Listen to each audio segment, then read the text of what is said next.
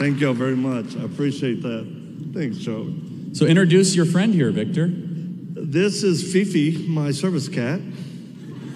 She identifies as a cat. This is Scout.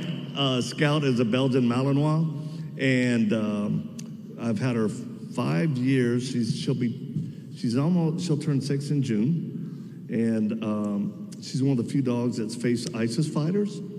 And then within a couple hours of that, she was letting women and children that we had recovered or rescued hug her.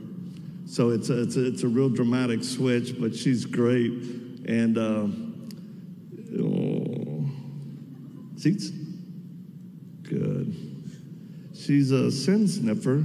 So who's over there that's not doing well with them? That's my security guy.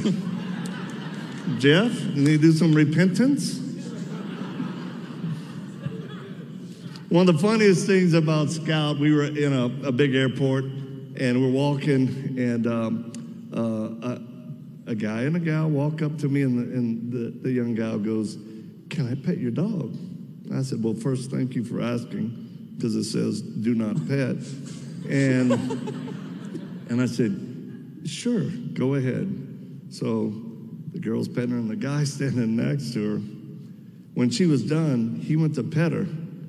And I went, "Oh, I wouldn't do that." He goes, "Why not?" I said, "Well, she's not really trained to allow men to pet her."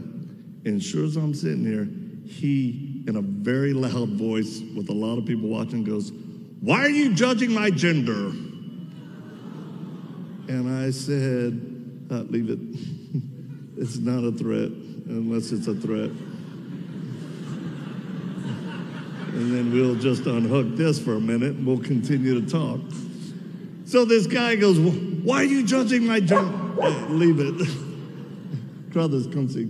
So when he said, "Why are you judging my gender?" Leave it. I said, "Your gender?" And it was a guy.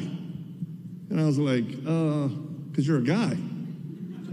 And he goes, "You have no right to judge my gender." And everybody's watching now, and, I'm the older white man who's a threat to America, and I can feel the eyes, so I just go, "Well, okay, man, hey, okay, pet her if you want. She'll decide what gender you are."